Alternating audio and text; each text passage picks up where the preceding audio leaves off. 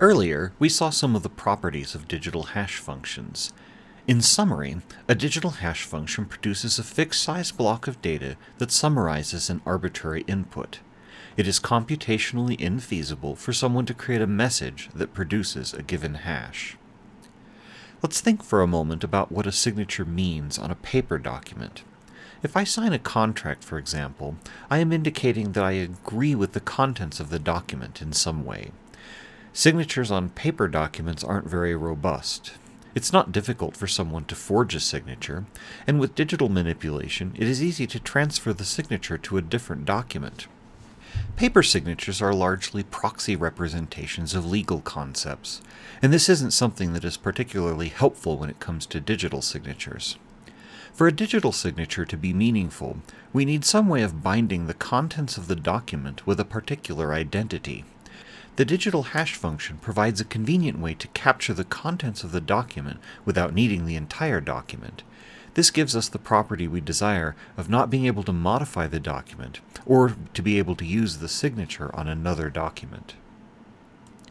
The other feature we need is some way of connecting that document with a particular identity. This is provided by an algorithm called a digital signature algorithm. There are several of these algorithms that differ a bit in terms of their properties, so I will describe them in a more general sense.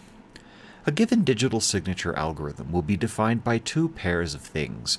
The first is a pair of keys known as a public and private key. These keys will be generated together and are generally a small block of data, the details of which will be defined by the algorithm choice.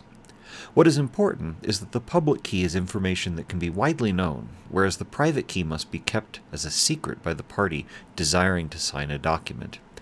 Anyone with access to the private key can generate their own signatures. In the MCUboot case, the private key will be kept by the party that is producing firmware images. There can be more complexity than this, but I won't be covering it in this video. Along with this key pair, the digital signature algorithm will also define two operations. The first operation, called sign, takes the private key and a small block of data known as the message and produces a digital signature. Note that in this case the message is not the whole image, but a small summary of it, the output of the hash function. The second operation takes this message, the digital signature, and the public key and determines if the signature was indeed created by that message using the private key associated with this signature. Most digital signature algorithms work with only a small amount of data, and it is appropriate to use the output of the hash function as this message.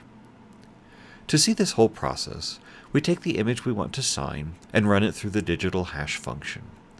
This hash output is then given along with a private key to the sign operation, which produces the digital signature.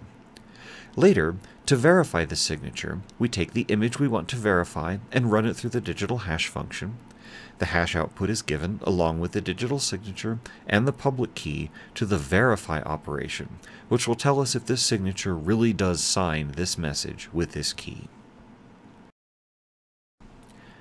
If you recall, after the verified part of the image in the flash slot, we have a series of TLV entries. Earlier, we stored the output of the hash function. To sign this image, we give this hash along with the private key to the sign operation, and we'll store this signature in the TLV. However, we also need to tell MCUboot which signature we will use. To do this, we will take the public key we are using and run it through the hash function. We create a TLV entry with a tag of key hash, hex 01, and the hash bytes of this output. Then we follow this with another TLV entry and a tag appropriate for the digital signature algorithm we are using. At the time I am making this video, there are 5 possible algorithms. To verify the signature, MCUboot will use the key hash to determine which public key to use.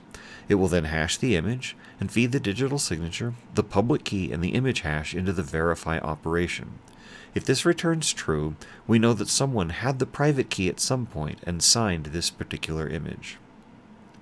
In upcoming videos, I will go into how encrypted images work with MCUboot.